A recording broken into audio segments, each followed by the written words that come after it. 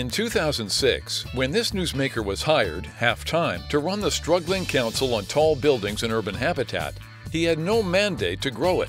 But grow it he did, into a virtual United Nations of the tall building sector. Membership has increased 539%.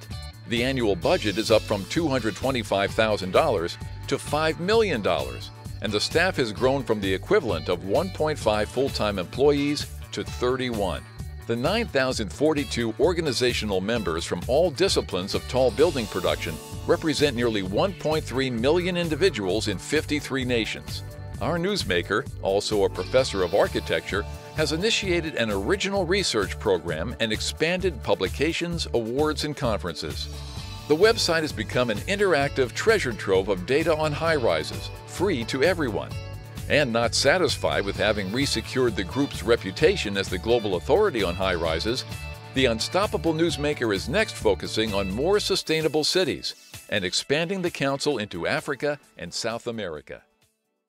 Congratulations, Anthony Wood, Executive Director, Council on Tall Buildings and Urban Habitat. Hello, good afternoon everyone.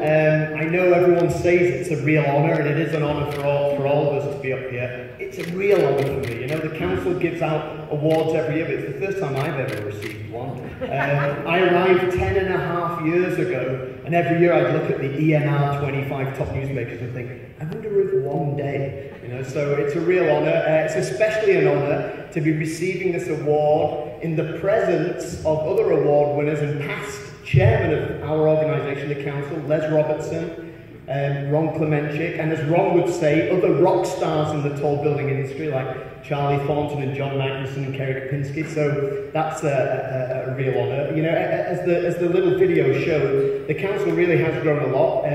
We now have 70% of our members outside the USA, which if that doesn't tell you what has happened in tall buildings in the last 10, 20 years, I don't know what statistic does. Not bad for a 48-year-old organisation. I really want to thank one lady, other than my wife. Everyone's thanking family, so I'll thank my wife as well, who is really, really supportive. But there's another lady I'd like to thank, who I know many people in the room will know is a really quite a special person. It's someone that I met a few years before I moved here 10 years ago. I hope I'm not crossing any boundaries to say she's become a real friend, and she's an incredible person, and that's Nadine Post.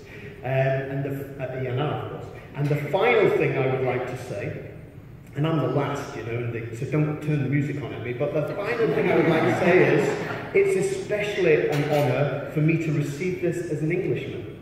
And unless someone was fudging their accent today, I don't know how many English people have won this in the past, but I'm the only one today, so thank you.